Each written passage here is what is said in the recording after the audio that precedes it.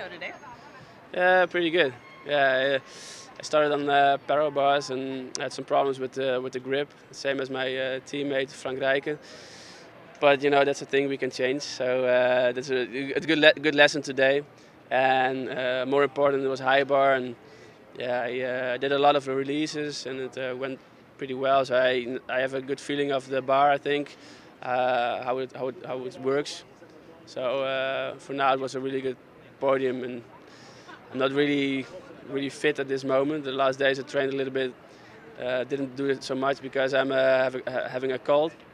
So I was really happy that today I was fit enough to get a good feeling, and I have 2 days more to recover. So I hope I will be a little bit fitter at the competition.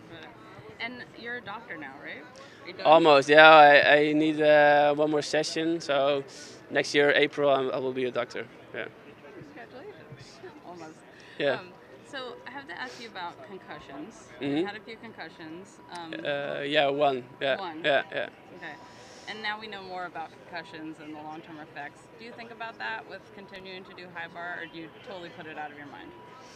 Well, you know, it's not totally out of my mind because when it happened, after that I wasn't fit for a long time. But I was unlucky because it started with a concussion, and then I had inflammation in my sinuses. So I had a long time problems with that. So this is the first competition I feel quite fit, quite well.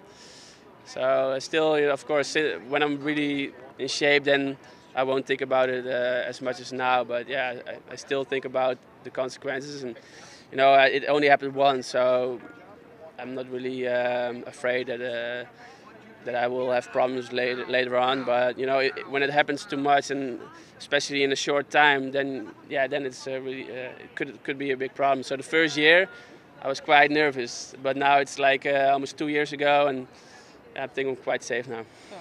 What is your favorite skill on high bar? Your favorite series on high bar to do? Like, what are you like every time you look forward? Like, I'm so excited to do this. Yeah, it depends on on the period, but in this after the Olympics we were allowed to do an extra release, and the new release is Kova's layout, and in training I try to connect it with the Coleman and Galo 2, so that's 3 in a row. So I think I'm most excited about that combination. Awesome, all right. Thank you so much. You're welcome. Have a great meet.